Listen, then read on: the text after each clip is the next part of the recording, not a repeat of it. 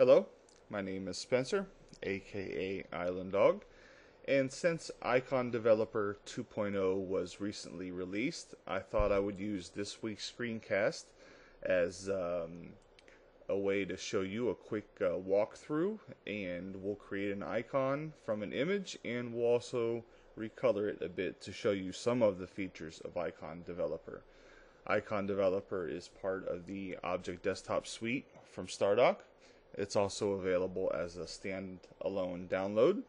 You can get your free download from IconDeveloper.com. I already written up a tutorial which is going to show the same thing we're doing here. It's on WhenCustomized.com, or you can also find it at islanddog.whenCustomized.com. First off, we can start off with what IconDeveloper is and isn't. First of all, it isn't a drawing package.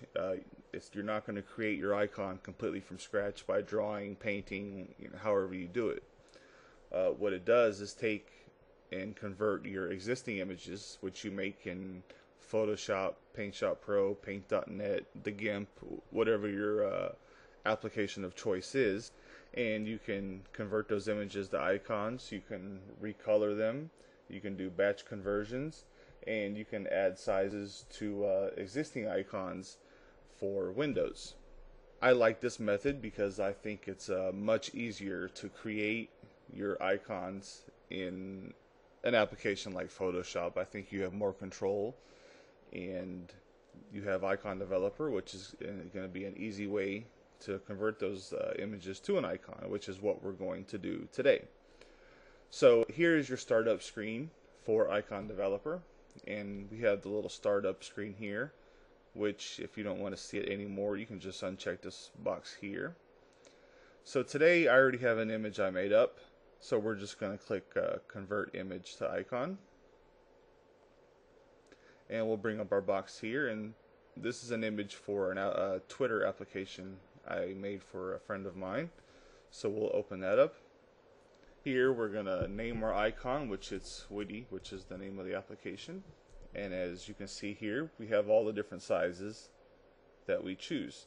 See here, you can choose the Vista Ready or all others for Windows XP, other applications. I'm just going to do Vista Ready.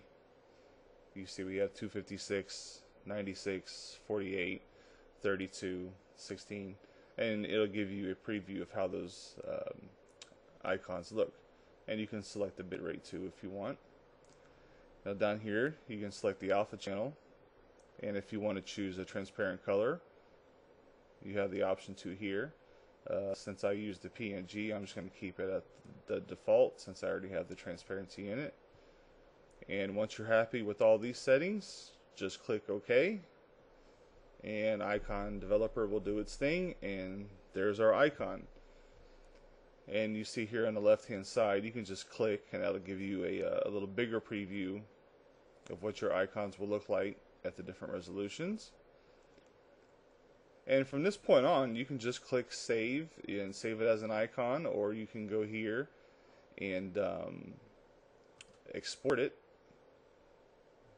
as a PNG also if you just want to modify the image and not make it into an icon yet. But we'll just do a little bit more. So we'll just click the coloring tab, and I like the color it is, but let's just say you want to change it.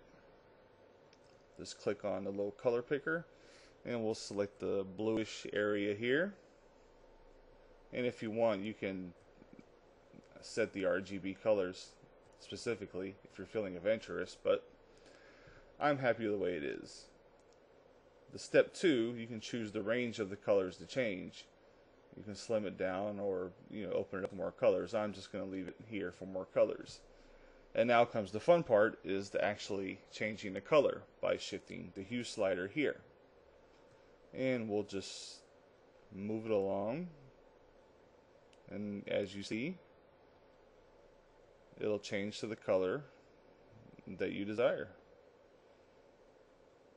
And as you see, it's only changing the colors that I selected. It's doing a very good job of keeping the outlines and the overlay I have on there. So you can just go through all the colors and fine tune it as much as you want. We'll just brighten mine up here a little bit.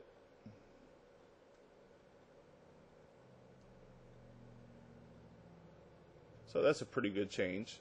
And as you can see, this, the comparison is pretty different, but you can see how it retained the original design. So once we're done with that, and we're happy with our color, and of course you can also hit reset and reset it back to the original color and start over. We just hit apply, and it's going to change all of our icons to our changed color. And once again, at this point, you can just choose to export your image back as a PNG or a bitmap if you want. Or click save, and we'll save it as an icon file, the .ico. And once you click save, you'll have your icon, and from there you can do what you want with it. Distribute it, keep it for yourself, whatever you want to do. Also remember that IconDeveloper integrates well with IconPackager, which is a fantastic way to change all of your Windows icons at once. And the coloring feature, you can not only color one icon at a time as we just did here, you can also change the color of an entire library of icons. In an IconDeveloper, you can also just create an icon from scratch or from an image file, which is pretty much what we just did. Or an image you have stored on your clipboard, or the entire icon library. In other screencasts, we'll get more into things like that. But you also have your batch processing, which is great if you have a bunch of icons that you're trying to get ready for to package as an icon package. So that concludes today's screencast. You can find more information about IconDeveloper at IconDeveloper.com, and you can find the written tutorial at wincustomize.com. See you next time.